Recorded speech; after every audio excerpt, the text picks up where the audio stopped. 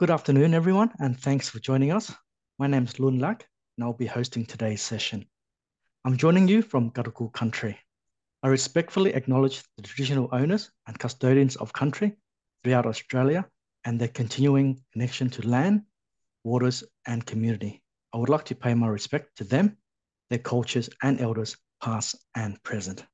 To begin, I have some quick housekeeping messages. First, to obtain a copy of the slides, you can visit our webinar resource hub at tbb.gov.au/webinar-hub.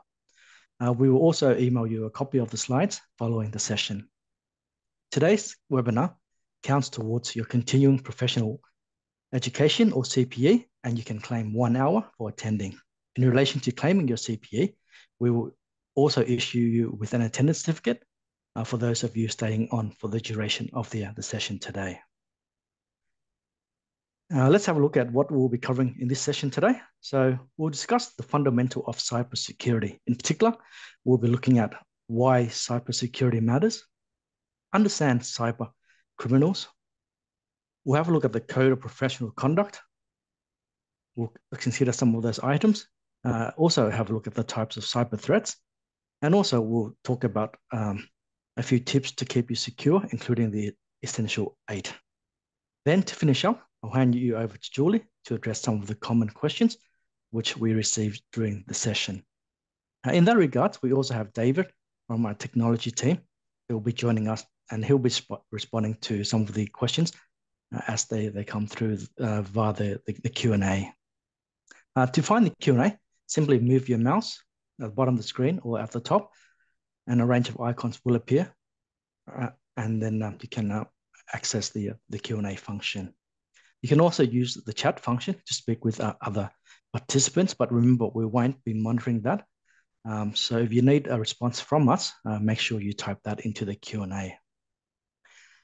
To kick things off, I would like to introduce you to the tax practitioner or Chief Technology Officer, Craig Woodburn. He's our speaker for today. So Craig, I'll hand over to you to get things started. Thanks, Lynn, and welcome everybody. So that we all have a shared understanding, let's begin with a basic definition of what is a cyber attack. So a cyber attack is a deliberate act through cyberspace or the internet to manipulate, disrupt, deny, degrade, or destroy computer networks or computers, or even the information that resides on them, which is often a key target, with the effect of seriously compromising national security, stability, or economic prosperity. So why does cybersecurity matter? Some of you may think, I'm a small business owner or a sole trader, and cybersecurity criminals wouldn't be interested in targeting me. Or perhaps maybe cybersecurity is a problem that only IT people need to worry about. Well, the truth is that cybersecurity is an important concern for every organisation, large or small. And in fact, the smaller your organisation, the more vulnerable you may actually be. And I'm sure you've seen cybersecurity feature in the news lately. It's becoming more and more of an issue. And as tax practitioners, you hold a lot of valuable personal information, and cyber criminals may target you and your practices in an attempt to harvest that information. They might commit identity fraud, or they may launch ransomware or other malicious attacks. Cybercrime is definitely on the rise. The threats are becoming more sophisticated, and it's not a matter of if anymore, but it's a matter of when somebody may try to attack your business. One of the main reasons for that is that we're living more of our lives online, and the pandemic definitely accelerated that.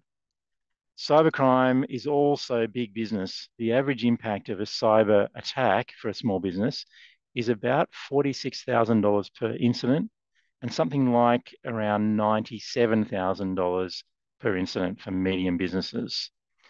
So you can see there's a lot of money to be made by cyber criminals.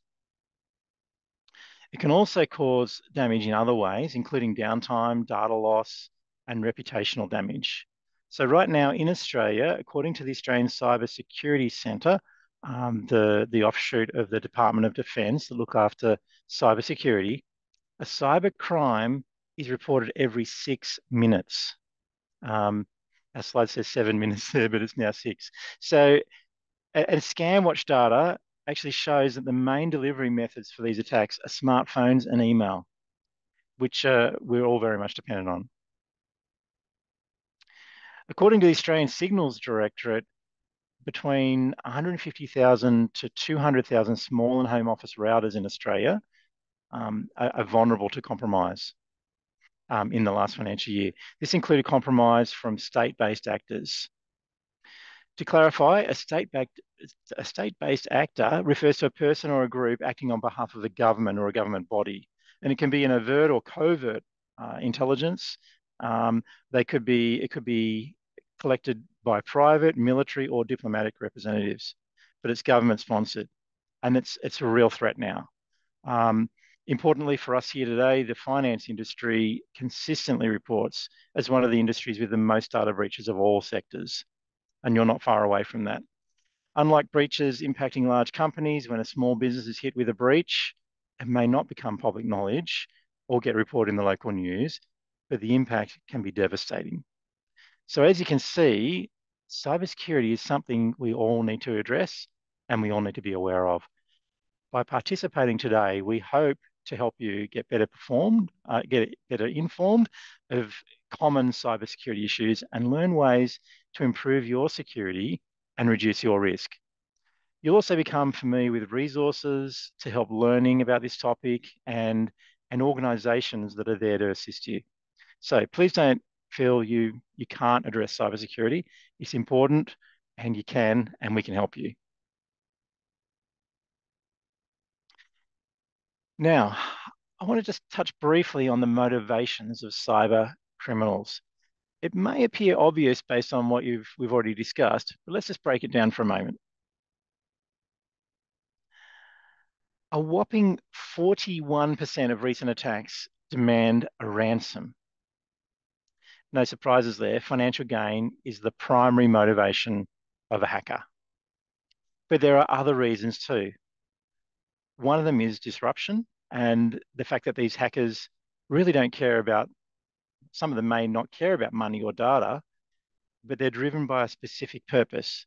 They might take it upon themselves to expose a so-called injustice, or they may have political, environmental, religious, or moral motives, and they're hacking in an attempt to be heard or make a difference. We have spamming, where malware can take over your web browser systems and overwhelm you with unwanted ads. And it's from this that spammers then can steal passwords or use your email or your social media accounts to spam others to sell products.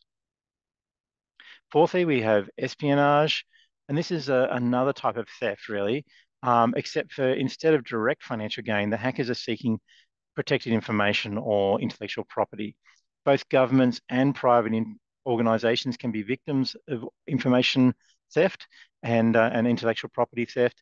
And the information stolen can be sold or used to gain strategic advantage in an industry.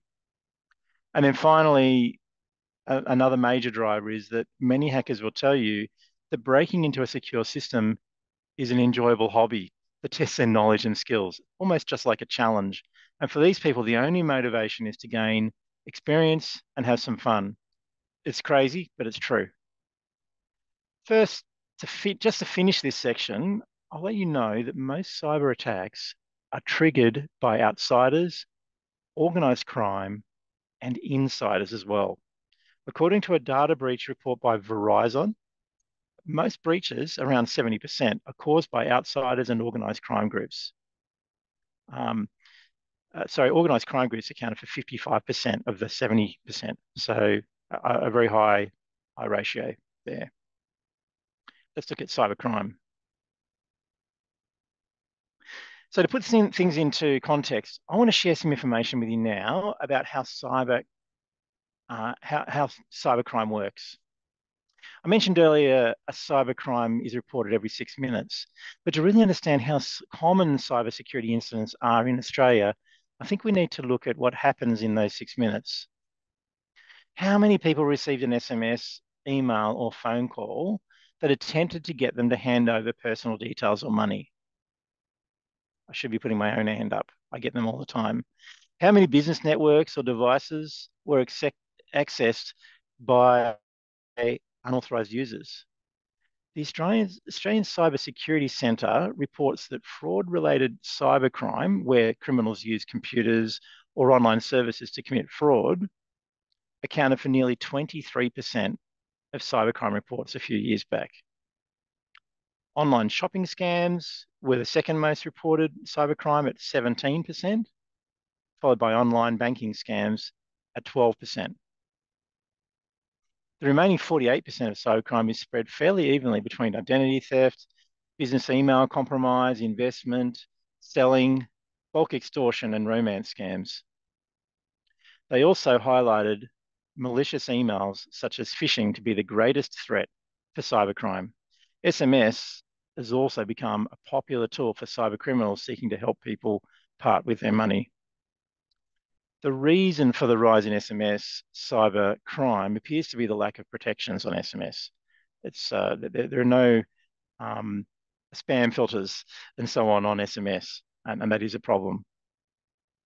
Compare that with email services, which almost all of them have good spam filters built in these days.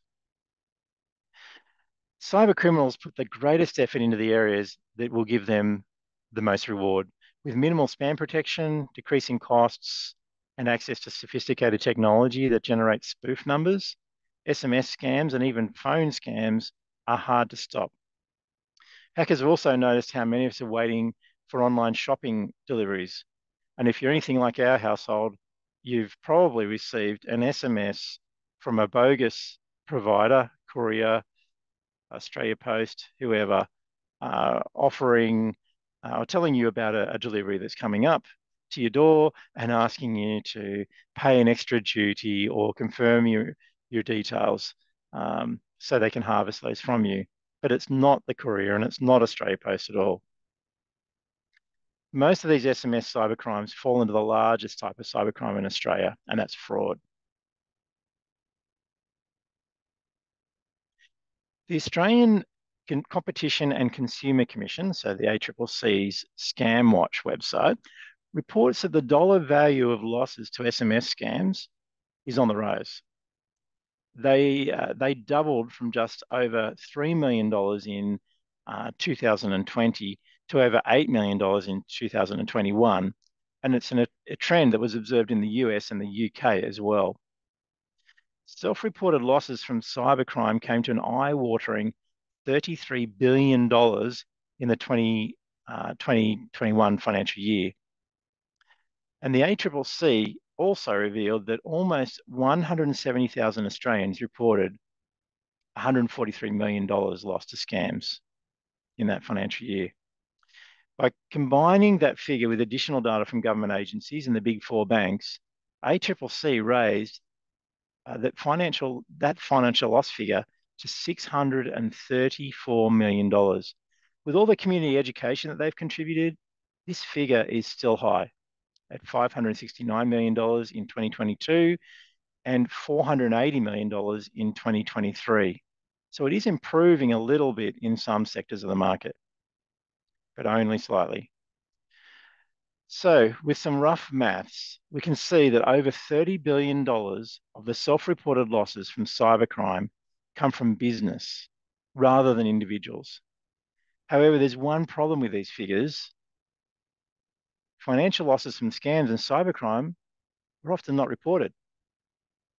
Some businesses don't report when they've experienced a cyber attack or paid a ransom because it might harm their reputation. What that means is that we don't have an accurate picture of the quantity or the frequency of cyber attacks. Really, the figures that I've stated are just the tip of the iceberg.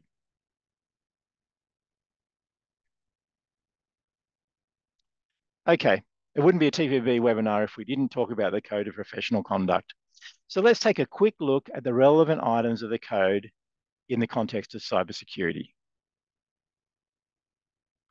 First, let's look at Code Item 6, which is particularly relevant to cybersecurity. Under Code Item 6, you must not disclose any information relating to a client's affairs to a third party, unless you've done two things. You've obtained the client's permission, or there's a legal duty for you to do so. Where a breach of confidentiality occurs as a result of a cyber incident, we would need to consider the IT controls in place to determine what administrative sanctions, if any, should be imposed. You must ensure that you have appropriate arrangements in place to prevent inadvertent disclosure of client information through recklessness. It makes good business sense anyway, doesn't it? Secondly, let's have a look at code item 7, which states you must ensure that a tax practitioner service that you provide, or that is provided on your behalf, is provided competently. So why is this code relevant? Because if tax practitioners don't have sufficient IT controls in place and are reckless in their approach to cybersecurity, we may determine that they've not provided their service to clients competently, and therefore that they've breached the code. Ultimately, determining if a registered tax practitioner has complied with their obligations under the code requires each situation to be considered individually. So in the interest of time, I won't delve into the details of the sanctions today, but we'll share some information after the webinar if you'd like to know more. Let's break down the most common types of cybersecurity threats.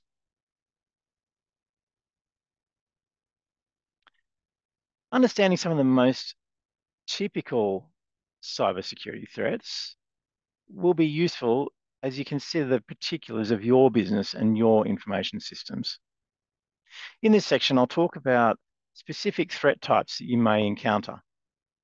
Examples include business email compromise, phishing attacks, malware, ransomware, imposter scams, identity theft, data breaches, and hacking. So, what is a business email compromise, or BEC for short?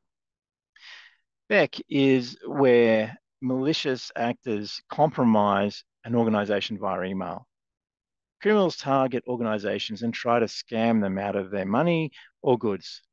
They also target employees and try to trick them into revealing important or confidential business information.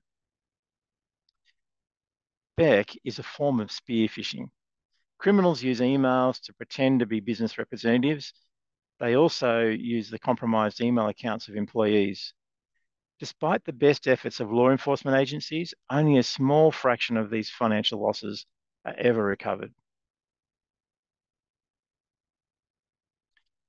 Now let's look at phishing attacks. Phishing attacks are the practice of sending fraudulent communications that appear to come from a reputable source, usually through email. In a phishing attack, the bait is made to look as realistic as possible to hook you. The goal is usually to steal sensitive data like credit card or logon information, or to install malware on your computer. And there's usually a sense of trust. They use your name or some element of information to establish a connection. They're wanting to sound believable. They also use brands, logos, and links that look correct, but they're misleading or they're fake. They often have a sense of urgency compelling you to take action, or something bad will happen, and some have actual people ready to respond if you make the mistake of requesting further information. Common phishing attacks that I'm sure you've seen include an email being pretending to be from a bank with instructions to share your logon information. They're quite common. An offer from it would be probably 5 or 10 years back now that I can remember receiving one of these, but an offer from a prince to share untold millions of unclaimed gold, or one that I've seen recently where you've got some lottery winnings or whatever. An email from someone senior in the organization might even ask you to purchase gift cards to reward staff for great work. That's one we've even seen here. Now imagine if the email is addressed to someone in your practice and the name used is correct, as is their work title. Perhaps they pretend to be from your company's bank, or even the name of one of your trusted, loan officer. This fake email is a spear phishing attack. And this is because of the precise method used to get past your normal screening approach and to increase the chance that you'll believe their request is legitimate. The technique isn't just limited to email either, as I said earlier, with phone and SMS being used to snag you too. So, but you can protect yourself from these attacks by remaining aware, training staff and yourself on how to recognize the common traits of a phishing attack. No single cybersecurity technology can prevent phishing attacks, so you need to take a layered approach to reduce the success of these attacks and lessen their impact when they do occur. Email and web browser security are essential, of course, as is malware protection, user behavior monitoring and access control. And we'll talk about that more soon. Now let's have a quick look at malware. As I mentioned, one of the goals of a phishing attack is to install malware on your computer. So let's look at what this means. So malware, which is short for malicious software, is software that cybersecurity or cyber criminals use to harm your computer or network or to gain access to your computer without you knowing about it. Malware attacks can be targeted to you, or they could be broad-based attacks. Cyber criminals use malware for many different reasons, but common types of malware are used to steal your confidential information. They might hold your computer or your data to ransom or install other programs without your knowledge. Types of malware might include Trojans, where there's a real legitimate program that might have a useful purpose. But when you install it, it also installs some malware on your computer. Trojans may steal information, download additional malicious files, or even provide a backdoor into your computer so that a hacker can access it later. Just warning you though, Trojans are often looking like a legitimate piece of software that you might even know that you're just downloading it from a different website from where other people might have downloaded it from, but it's got this Trojan embedded within it. So it can be very hard to find. Viruses and worms is another type of malware where malicious programs infect files, they insert themselves into the file's code, and then they run whenever the file's used. Worms are standalone malicious programs that spread themselves from computer to computer. Similar to Trojans, but these ones replicate themselves. Another innocuous malware, type of malware is a keylogger. These are a small piece of malware that will log every keystroke you make on your keyboard. And it sends that information, including passwords, bank account numbers, credit card numbers, the lot, to scammers for fraudulent use. And finally, ransomware, which I'll talk about in a bit more in a moment. But ransomware is the final type of malware that we'll talk about today. But malware is distributed by spam, emails or messages, or even malicious websites that attempt to install their software on your computer when you visit them. Malware is also distributed by masquerading as a good application that you download, as I said earlier, and install yourself. So just be very careful when you're downloading software, and the ability to download software on your organization's computers and install it on your computers should be something that is reserved from only those people who are very savvy to cyber threats. You can protect yourself by installing the files that you need and sourcing them from only well-known and legitimate app stores. Other things that you can avoid would be downloading applications from third-party download sites, clicking on online ads to download applications, downloading and installing applications from peer-to-peer networks. You never know who's changed the files.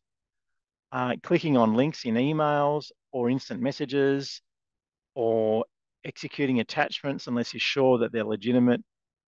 You're getting the story here. Anything you install on your computer will potentially give somebody else that you don't want to have access to your information and to control your computer.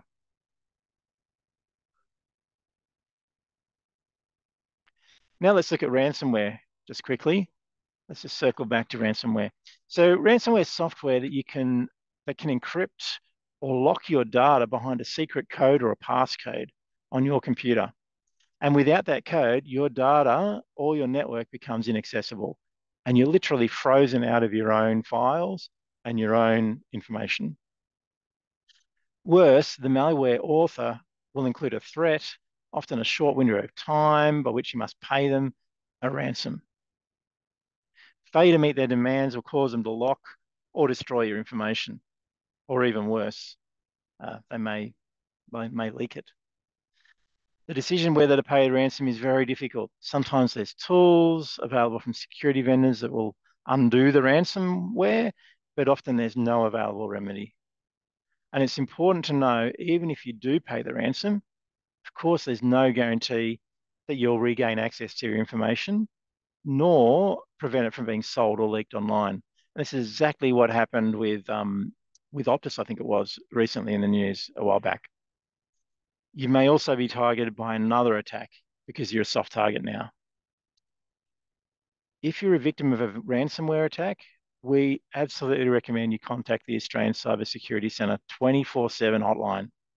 You can look that number up on the number for them up on their website, Australian Cybersecurity Centre, or it's 1300 cyber, CYBER 1, 1300 cyber 1. So what should you look out for? Ransomware can infect your devices in the same way as any other malware or viruses. For example, you could be visiting an unsafe or suspicious website and it'll latch onto your computer. You could be opening emails or files from unknown sources that might have embedded files in them. You could be clicking on malicious links in emails or in social media. Common signs that you might be a victim of a malware attack, of a ransomware attack, might be pop-up messages requesting funds or payment to unlock files. You might find that you can't access your devices or your logon won't work for an unknown reason, or you might find that files are requesting a password or a code when you haven't set that up, and no one in your organization has set that up directly. Let's move on to imposter scams before we move on to what we can do to help you address these risks. Imposter scams are exactly what they sound like. Criminals pose as someone or something else to try to convince you to send them money. You may have received an unsolicited phone call from someone claiming to work for a big computer company. They might have noticed viruses on your computer or a hacker trying to get into your computer. It's quite ironic because they're actually trying to do the same thing, and offer to help you to remove the risk and repair the damage, of course, for a fee. Or perhaps you may have been called by someone claiming to be with the ATO, sadly, and they've made an error on your tax and you must pay a fine right away. If you're like me, you've received at least one of each of these. There are some more personal scams where people target the elderly and they claim to be their grandchild or in trouble, needing funds to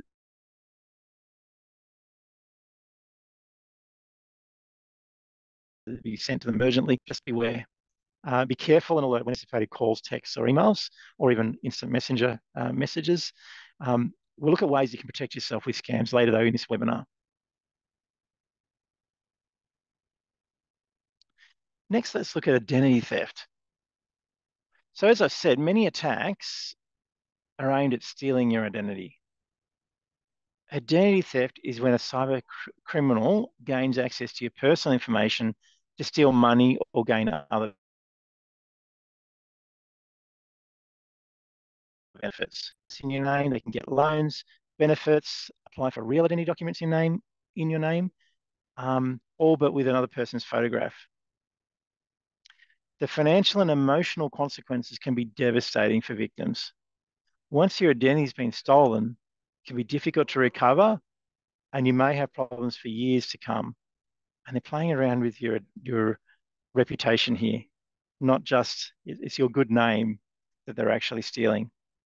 A cyber criminal may look to steal a range of personal information about you, including, of course, your name, your date of birth, your driver's license number, your address, maybe some of the answers to those security questions you might have on that website, like your mother's maiden name or your place of birth. Or maybe it's simply financial. They want your credit card details, your tax file number, your Medicare card, or your passport information, or even your PIN number for your bank card, your bank account. It might even be an online username or your log on. And it's sometimes the efforts of hackers to fool you into giving these up are quite elaborate. There's some common warning signs, though, that indicate your identity's been stolen. Look out for bank statements that show purchases or withdrawals that you've not made. Look also for emails that you would normally receive, but they're not showing up. So, for example, maybe an electricity bill is no longer appearing like it should. Keep an eye out for bills or receipts for anything that you haven't purchased, or statements for loans or credit cards that you haven't applied for. A government agency could also inform you that you're receiving a government benefit that you've never applied for. Obvious warning signs. Or perhaps a credit refusal because of a poor credit history due to debts that you've not even incurred. All are good indicators that somebody's been messing around with your identity. So let's look at some things that we can do to protect ourselves and our clients at the same time. Cyber criminals can learn a lot about you from your social media accounts. So limit what you share online and reconsider sharing information on social media, information like your birthday, photos of a new house that shows your address, or photos that identify your children's school or details of schools that you've attended. These details, as I said earlier, are often used for security questions on financial and other important accounts. Next, set your social media privacy settings to private. If somebody doesn't know you, they don't need to access all of this information that would be a treasure trove for them if they're trying to steal your identity. Educate your children in the same vein to not expose private identity information publicly unless they really need to really consider that carefully. Think twice before entering your personal details into a website you're not familiar with. Be careful accessing information over public or untrusted Wi-Fi networks. So next time you go down to that cafe, just be careful. You're much safer using your phone's internet through your phone contract on your mobile phone than you are using the Wi-Fi network at the cafe. You don't even know if you're actually connecting to the cafe's Wi-Fi network or somebody else's Wi-Fi network they've got running along the side that's designed just to harvest your information. Anything that's sent over a Wi-Fi network that you've joined is not necessarily private. Always lock your mailbox and shred any sensitive documentation you no longer need. Throwing bills in the trash without ripping them up or shredding them is no longer safe. Be wary of phone calls that ask for your personal information too. Another important point I'd like to make today is being careful when onboarding new clients. We'll share our guidance on this after the webinar, but our proof of identity guidelines will help you to meet your obligations to secure the personal and financial details of your clients. The guidance outlines appropriate requirements for verification.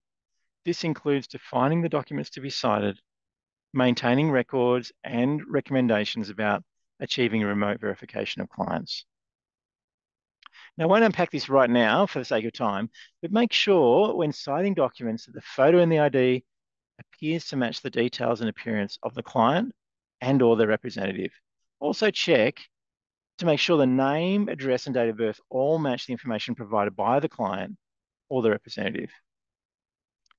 One thing we strongly recommend is to not use email for communicating sensitive information, such as IDs of clients, except perhaps when you might have an encryption or password protected environment to use.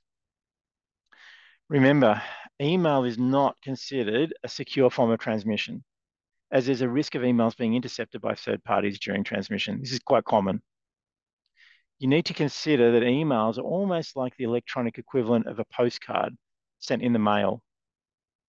You know, the postcard you receive in the mail and from Auntie Jean, and you pass it on to your child who's been sent it, but everybody else in the house has already read it anyway. Exactly the case. Anyone could read your email without you knowing. Data breaches. These are quite topical, have been lately. Been seeing quite high profile ones in the news. A data breach occurs when sensitive or personal information is accessed, disclosed, or exposed to unauthorized people. Now, this could be an accident even from someone within your organization, or it could be the result of a security breach. However, if client information is involved in a data breach, the potential consequences can be far-reaching. The information could be used to gain access to online accounts. It could be used in targeted scams or to steal your identity. An example is when an email with personal information is sent to the wrong person, or a computer system's hacked and personal information is stolen. There are actions that you can take, though, to minimize the likelihood and impact of a data breach. This includes, firstly, minimizing the amount of personal information that you store. Can I suggest, don't keep copies of identity documents that you use to verify a client's identity. You don't need a permanent copy of their driver's license, their birth certificate, or their passport. Look at your cybersecurity and ensure that you have good protections in place. And we'll look at that in a moment. Avoid reusing passwords, as a data breach can occur that compromises that password. And if you've reused that password across other accounts, a smaller breach instantly becomes bigger. Use multi-factor authentication across your accounts whenever it's available, and demand it whenever you can. And finally, back up important information. Now, before we move on, I'd like to touch on the Notifiable Data Breaches Scheme. This scheme applies to organisations covered by the Privacy Act, including those who are tax file number recipients. So there'll be many of you. So this scheme would apply to registered tax practitioners and would cover data breaches resulting from a cyber attack. Under the Notifiable Data Breaches Scheme, entities are required to notify affected individuals and the Office of the Australian Information Commissioner when they experience a data breach. That data breach might be likely to result in serious harm to any individuals where information is involved. This ensures the individuals at risk can take remedial steps to lessen the impact that might arise. This includes monitoring their accounts or taking preventative measures like changing their passwords or even their tax file number. Importantly, not every data breach, including those that include personal information, constitutes an eligible data breach that has to be reported. So the question of serious harm arising from a data breach sits at the centre of the operation of this scheme, and the initial assessment is deferred to the entity experiencing the data breach. Entities should assess the risk of serious harm holistically, considering the likelihood of the harm eventuating as part of the breach and the consequences. So very much like a risk framework. What's the likelihood something's going to happen, and what are the consequences of that happening? The scheme includes a non-exhaustive list of relevant matters that may assist entities to assess the likelihood of serious harm. I won't go into all the details of this, but just want to make you aware, and we can send you a link with further information after our webinar today. Okay, let's finish up this section before we start looking at how you can protect yourself in more detail by looking at hacking. So hacking refers to an attack on your network or your systems, the systems that you use, often to exploit a system's data or manipulate its normal behavior. Typically, a hacking attack can occur without anyone ever setting foot in your office. They gain access via the internet or perhaps on your own network. In that case, they might need to access your office somehow, or even just be in the near proximity by accessing your Wi-Fi network, perhaps. Hackers find a way to break into a network or an account, just like a thief finds a way to break into a home. And often finding out a password is the very first step in cracking a network security, the access code. And once in, a hacker can modify how a network works. They can steal data, they can obtain passwords, they can get personal information. They can watch what you're doing or install malware to further the attack. While hacking is often highly targeted, some hacking tools such as ransomware or malware can spread on their own via links and attachments or further follow-up by a hacker personally at an opportune time later on. Hacking can also occur when a trusted employee or a visitor to your physical environment abuses your trust by illegally accessing other areas of your business. So, what should you do if you're hacked? If you've been hacked, it might not be too late to recover and protect yourself or your business. First, you should make a record of the key details of the incident. This includes what happened, when it happened, if someone contacted you, how you responded, and so on. Some things you can do to stop further access by the hacker include the obvious: disconnect from the internet. You could scan for viruses to identify and remove any malware. You should strongly consider changing all your passwords and passphrases. You should notify your clients and other networks to be on the alert for any strange links or email attachments. And if someone has stolen sensitive data, as we've already talked about before, the Australian Cybersecurity Centre can help. The Office of the Australian Information Commissioner might need to be told. Your bank or credit union, you perhaps should tell immediately, particularly if their financial details are stolen, and the ATO. Tax professionals are required to notify the ATO if there's been an unauthorised disclosure of TFNs under the confidentiality provisions of the Tax Administration Act. We'll also share a link to the Australian Cybersecurity Centre's interactive tool after this meeting called Have You Been Hacked?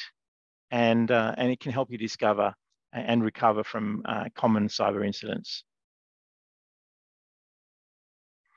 So a few tips before we move on. Understand this might be all a little bit overwhelming, so I want to give you some everyday tips that can help you stay safe and protect your clients' data. It's not that hard, but the most valuable tip from the TPB's perspective is to be proactive. So, everyday tips. The first and simplest resource to help you get started is the Australian Cybersecurity Centre's, ACSC, Essential 8. Easily found by navigating to the website at cyber.gov.au. Small to medium businesses should be aiming to implement at least maturity level 1 risk mitigations from the Essential 8. We'll talk more about this in a moment, but as a minimum, we would consider the following to be best practice. Firstly, install and maintain antivirus and anti-malware software on your computer. Now, if you're a Windows user, Microsoft are taking care of this already for you. There's a built-in Microsoft Defender system, as long as you've got updates enabled, which is recognized by experts as being a most capable choice, detecting over 99% of attempted attacks. Secondly, deploy firewalls in your workplace computers, on your workplace computers or your workplace networks. Again, ensuring that you've got built-in Windows firewall, that the built-in Windows firewall enabled would be a wise choice here. So you don't need to spend a lot of money here, but you definitely need to be proactive to protect yourselves. Ensure that your computer operating system and other programs always have the latest security updates. This is increasingly becoming more and more critical, and it's so easy to address by just enabling automatic updates in most instances. Fourthly, enable multi-factor authentication wherever you can.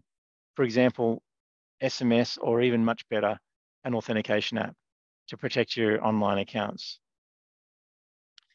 Multi-factor authentication blocks a whopping 99.9% of modern automated cyber attacks.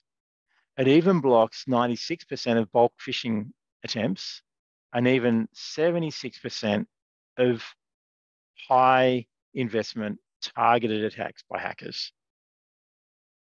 So if you're in an office with multiple employees, ensure people only have the access that they need to do to their jobs as well. And this is not an issue of trust, but more so if a hacker manages to compromise one of your staff members' accounts, the damage done will be limited because their access is limited.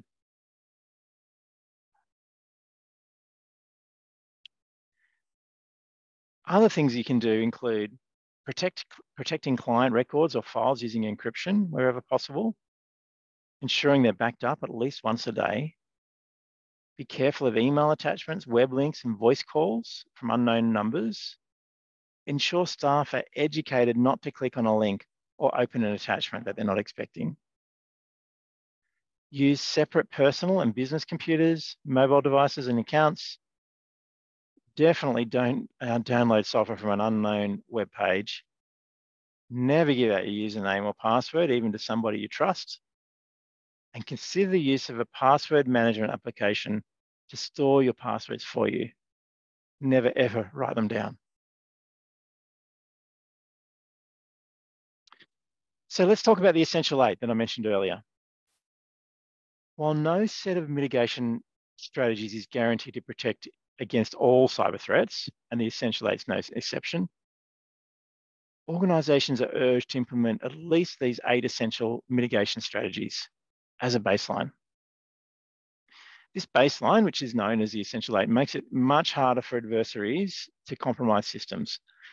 The prioritized mitigation strategies that form the Essential 8 help organizations protect themselves against various cyber threats on internet-connected information technology networks.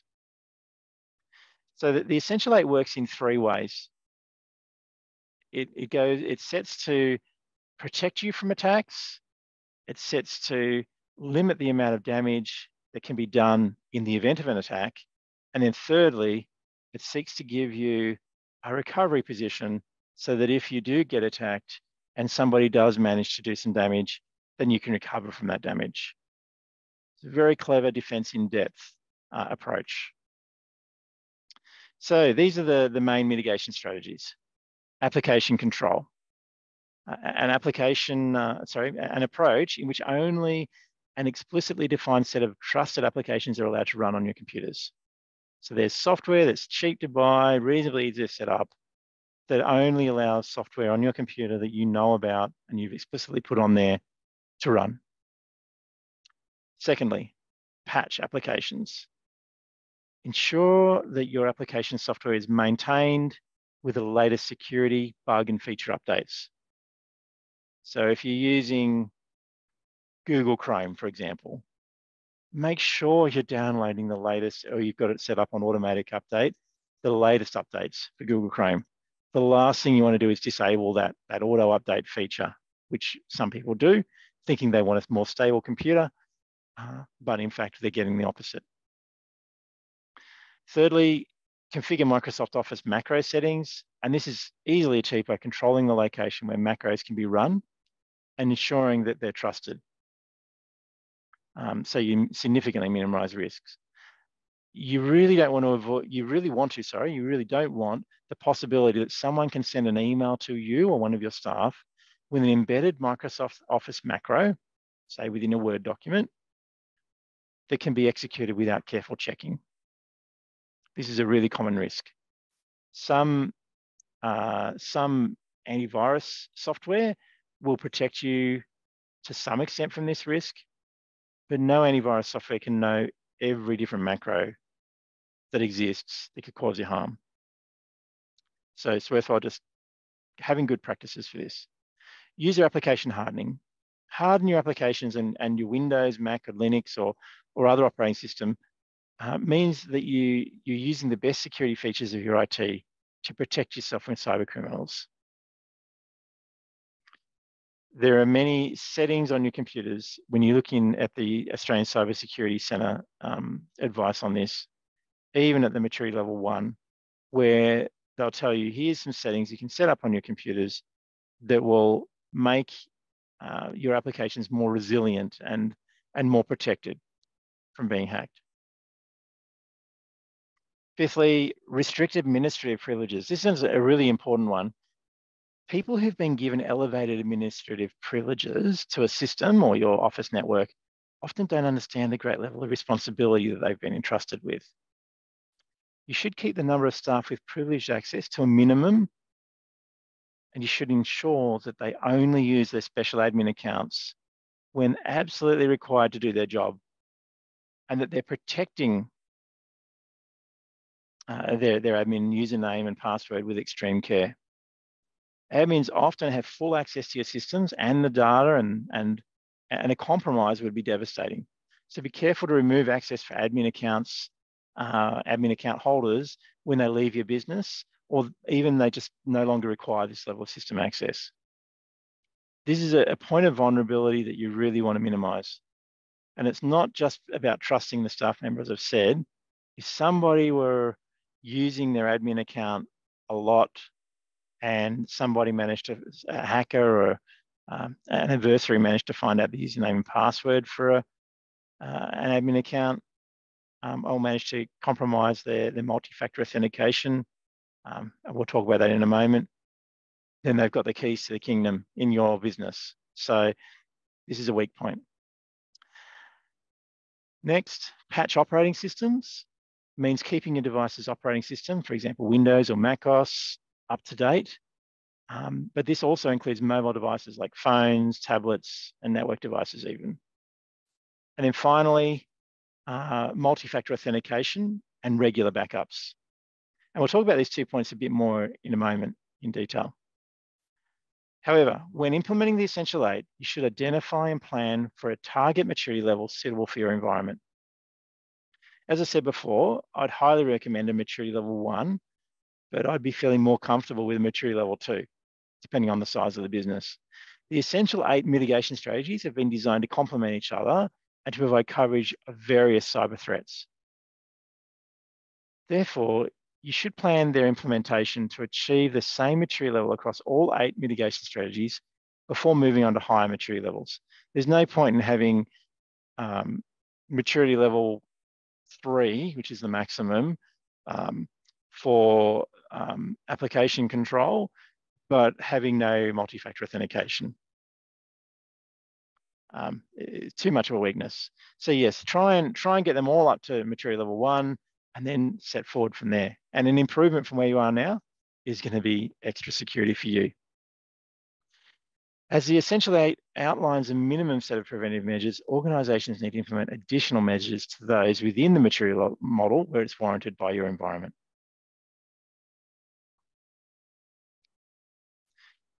So, as I've alluded to already, the Essential 8 consists of 4 maturity levels: maturity level 0 to maturity level 3. Maturity level 0 pretty much means you're doing nothing, but the maturity levels are based on mitigating increasing levels of tradecraft in adversaries. When we talk about tradecraft, we're talking about tactics, techniques, procedures used by attackers. So maturity level 0 means that there are weaknesses in an organization's overall cybersecurity posture. When exploited, those weaknesses could facilitate the compromise of the confidentiality of your data or the integrity or availability of your systems. Maturity level 1 would mean you're focused on malicious attackers who are content to simply leverage commodity tradecraft or look for well-known with soft spots, I suppose, in your systems. So for example, a malicious actor might opportunistically use a publicly available exploit for a vulnerability in an internet-facing service like Google Chrome or Microsoft Edge, which hasn't been patched. or they might authenticate to an internet-facing service using credentials that they managed to steal from you. They could have even stole a credential from somewhere else and you've reused it. So they've effectively got the same credential for something that's much higher value. Or maybe they've even guessed a password. Password 123 is not going to cut it.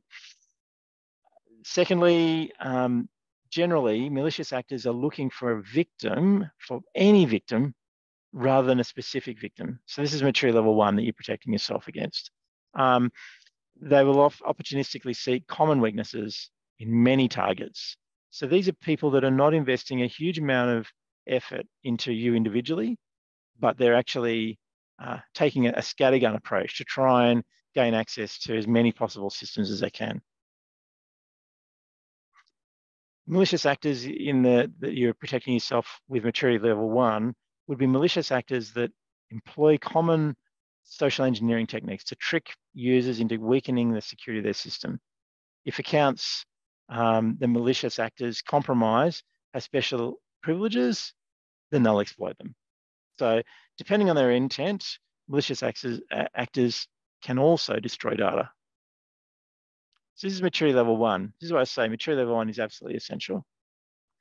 Maturity level 2 focuses on malicious actors operating with a modest step up in capability from the previous maturity level. So these actors are willing to invest more in a target and the effectiveness of their tools. For example, they might employ well-known tradecraft to bypass controls implemented by a target and evade detection. This includes actively targeting credentials, using phishing and employing technical and social engineering techniques. They might also be more selective in their targeting and select people that have higher value. They might be targeting more financial businesses or particular people that have a greater opportunity for them. And then finally, maturity level 3 focuses on malicious actors who are more adaptive and are much less reliant on public tools and techniques. So this is where attacks become more targeted.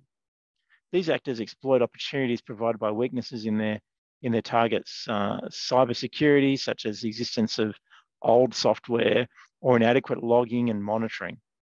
They do this to extend their access once gained and to evade detection and solidify their presence. These people cover their tracks. Generally, malicious actors will be very focused on particular targets, and more importantly, they're willing and able to invest effort into circumventing the technical controls that people might have raised to try and prevent attacks.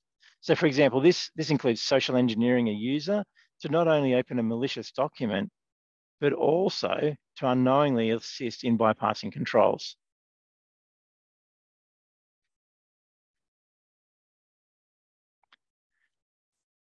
To finish up today, I'd like to break down some of the tips that I've mentioned in a little more detail.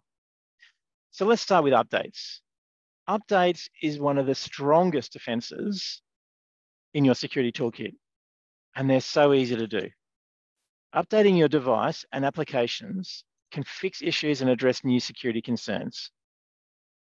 Updates can also add new features to your app or your device. So updates are new, improved, or fixed versions of software. And I know it's frustrating, but in many cases, there's a new version of Google Chrome that comes out every week, or a new version of that update for your iPhone or your Windows computer. Sometimes they can be frequent. Don't skip them because you could be taking an unacceptable risk. Regular updates are critical in maintaining a secure system, and it's important to check regularly. Cyber criminals hack devices by using weaknesses that have been published when these updates have been released. So if somebody releases a new update, they say, we're addressing this weakness in the system. Sometimes that information is included. It's a flag to hackers. Look for people who've got the old version of this software. They're an easy target. Secondly, back up regularly.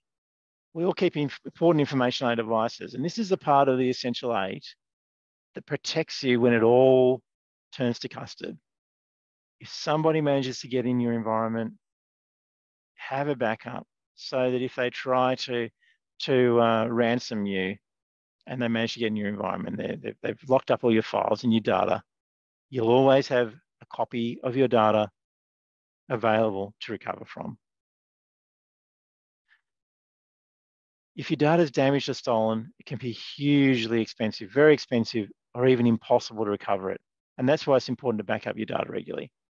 It's a digital copy of your most important information, and it's where copies of your files are saved to an external storage device or an online server that might be located in the cloud, for example. Backing up and having backups means you can restore your files when it all goes wrong, and it's a precautionary measure so that your data is accessible in case something happens to your computer. It's okay to be backing up for years and never have needed a backup, but it's still worth doing. Next, turning on multi-factor authentication.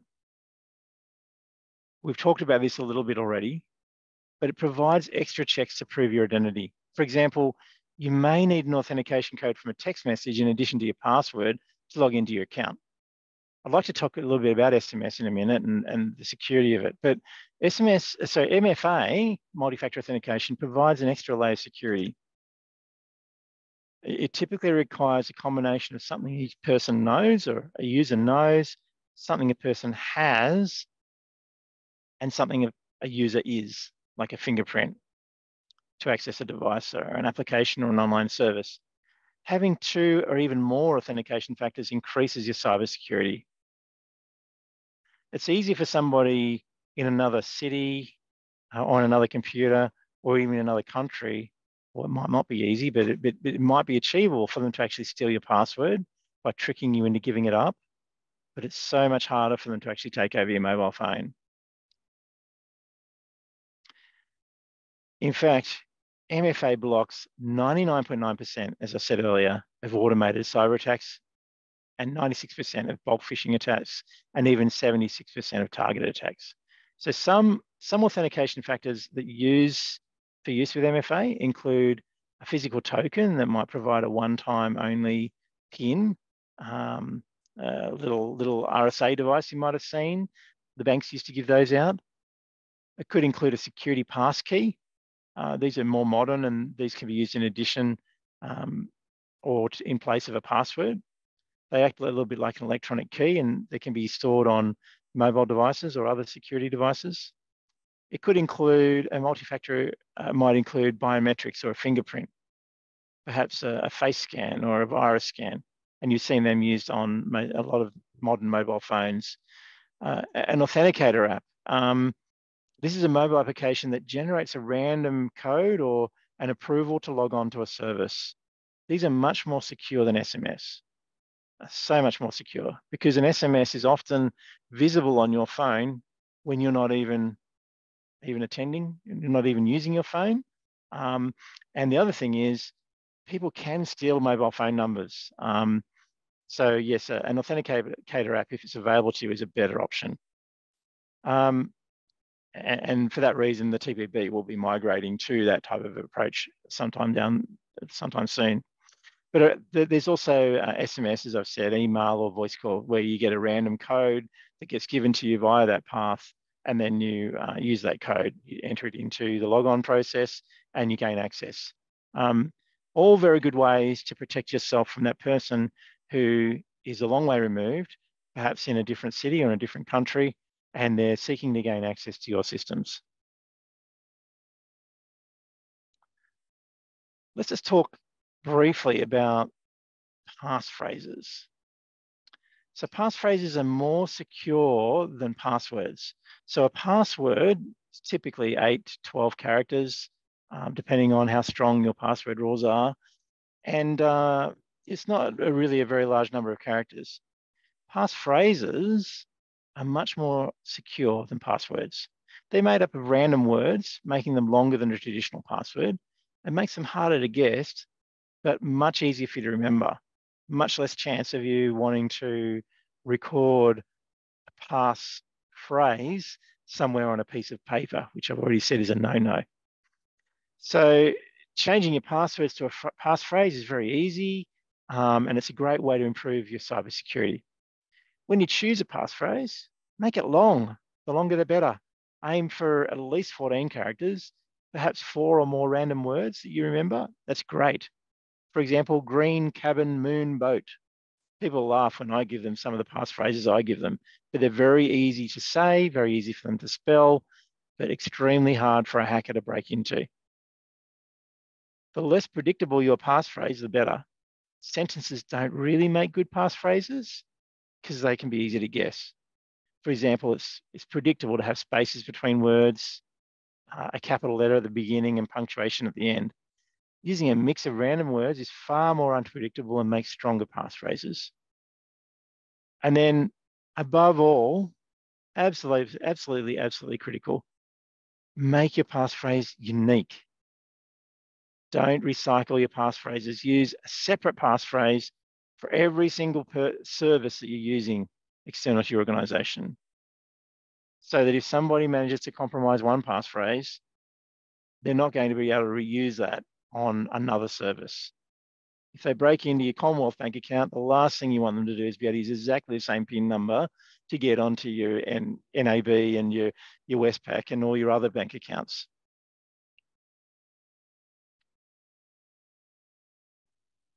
Next, let's talk about recognizing and reporting scams, because I promised that we'd have a look at how you can avoid falling for them. You can protect yourself easily from scams by confirming independently if a business, utility, or government agency is indeed trying to reach you.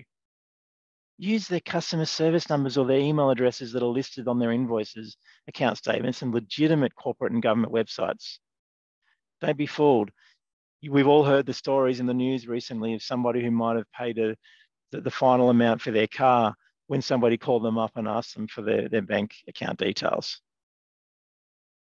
Independently verify that somebody who's calling you is really from the organization you're expecting to hear from. Hang up on unsolicited callers offering to fix computer problems. Companies like Apple and Microsoft don't contact you for tech support unless you've requested them to help you. And they will never ask you for personal information if they ever called you. Report scams to the company or institution being impersonated, so they can look at ways to thwart the attackers, the scammers. Don't give personal information over the phone unless you're sure of who you're dealing with, because any bit of personal information can be useful in an identity attack. Don't make a payment and don't allow remote access. Never allow remote access to your computer to someone you haven't purposefully engaged to help you.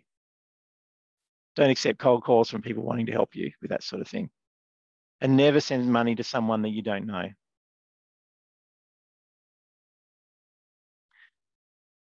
To finish today's presentation, I just want to reiterate the importance of watching out for threats. The best way to beat cyber threats is to practice good cybersecurity and know what to look for. Get to know some of the common threats, which we've discussed today, so you'll know what to do if it happens to you. Learn what to look for to secure your business and check out the Cybersecurity Centre's Small Business Cybersecurity Guide. There's a guide that's been written specially for you. Remember, cybersecurity training can count towards your continuing professional education. And again, the top tips to secure your business include turn on multi-factor authentication, can't stress enough, use passphrase or strong passwords, manage and limit the use of shared accounts, only provide system access or system admin access to those who absolutely need it, update your software religiously, back up your data, use antivirus and ransomware protection, reset old devices when you no longer need them or use them, or you dispose of them, keep your devices locked and secure, educate staff on cybersecurity, have a plan in place in case of a cybersecurity attack. Be prepared. And we recommend you assess the risk of cyber attack and consider consider if you need to take out any additional professional indemnity insurance. There is insurance for cyber threats to assist with first-party losses arising from a cyber attack, and certainly seek IT advice where required. Better to be sure than sorry. Fantastic. Now, thank you so much for that, Craig. Yep, That's been wonderful. All of that information has been so helpful. We've also had David helping us out in the questions today. So thank you so much for that, David.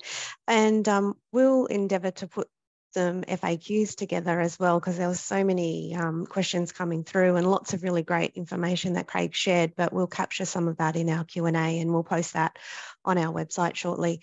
I also just wanted to give you some information on how to stay in touch with us. So if you would like some more information to keep up to date, just visit our website at tpb.gov.au.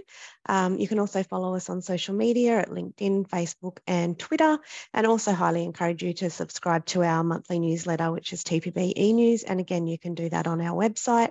And just note that we have recorded today's session and we do record all of our other webinars as well. So if you'd like to view any of those, you can jump on our YouTube channel and you can still claim CPE as well for viewing those videos. So I just want to say a big thank you to Craig for sharing all of those wonderful insights today. And also thank you to David for assisting us with the questions today. And we hope that that has helped you and it's been beneficial to you and to your businesses. And as I've said, you can count today's webinar towards your CPE. And if you are interested in attending any more of our webinars, just jump on our website and go to tpb.gov.au/webinars. And just as always, once we finish up today, we'll have an exit survey, which will launch in your browser. And we would really appreciate it if you could just take a moment to complete that. Just gives us some ideas on how we can improve on our sessions, and also let us know if there's any topics that you want to hear about from us as well. And we will look at putting those together for you as well. So once again, I just want to say thanks everyone for joining us today. And we do hope that you enjoy the rest of your day. Thank you, everyone. Thank you. Thanks, Craig. Thanks, everyone.